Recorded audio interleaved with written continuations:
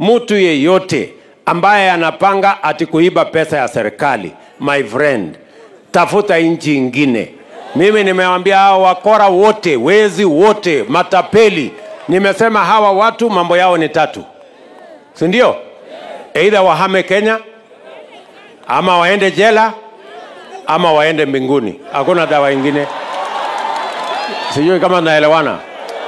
Mnataka mtu akuja aibe pesa yetu hapa?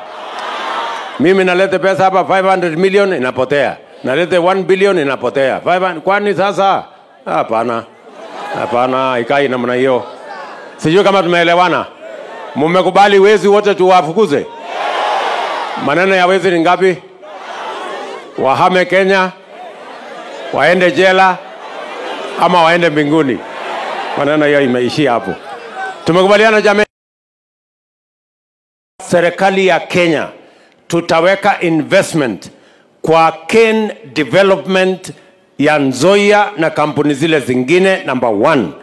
Na number 2, tutaweka investment kwa mill ambayo itasiaga upya, kwa sababu ile mill iko hapa ni ya 1978, imezeeka, imeoza, na kwa hivyo haifanyi kazi vile inataka ifanyike.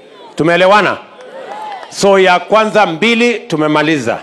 Ya 3, hii madeni ikiondoka, mimi naweka pesa ya Ken Development, mimi naweka pesa ya kununua mill mpya, lakini management lazima tubadilishe.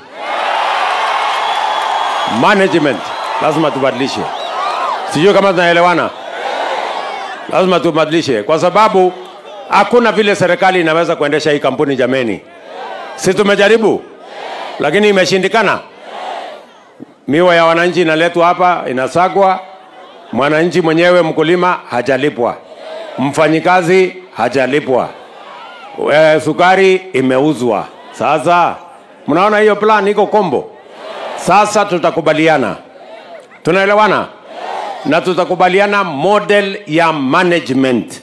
Kwa sababu hata hii nucleus peke yake inaweza kuendesha hii kampuni, kulipa madeni ya kampuni hii, ili mkulima akilete miwa yake analipwa mara moja. Sio kama tunaelewana. Na nyinyi mnajua kampuni ya West Kenya iko hapa, haina madeni, inalipa wakulima. Kampuni ile ya Kibos inalipa wakulima. Kampuni ya Butali inalipa wakulima. Kwa hivyo miwa haina makosa, kuna makosa kwa management.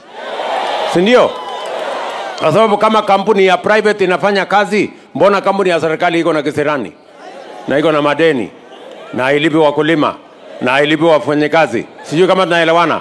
Kwa hivyo what we have agreed, we are going to have a new management model that is going to serve the public and is going to serve farmers and is going to serve the private sector. Na sisi wote tumekubaliana, na mimi ndio nitasimamia. Si mimi ndio mlipatia maneno? Sasa nyinyi mtaniuliza ama namna gani?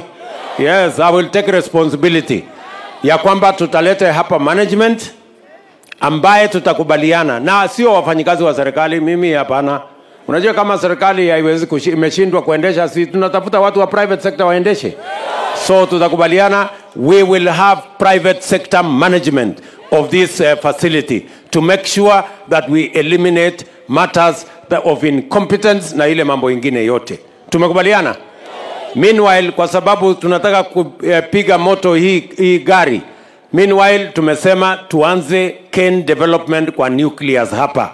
Na tumetoa pesa ya Ken Development kwa nucleus, na tutapanga vizuri mpaka hii kampuni in the next 1 year it must be operating the way other companies are operating. Na hiyo kununua hiyo facility mpya, we are going to sit down with a new management from the private sector, how we are going to have a new mill that is going to serve the farmers and the people of this county and the people of Kenya.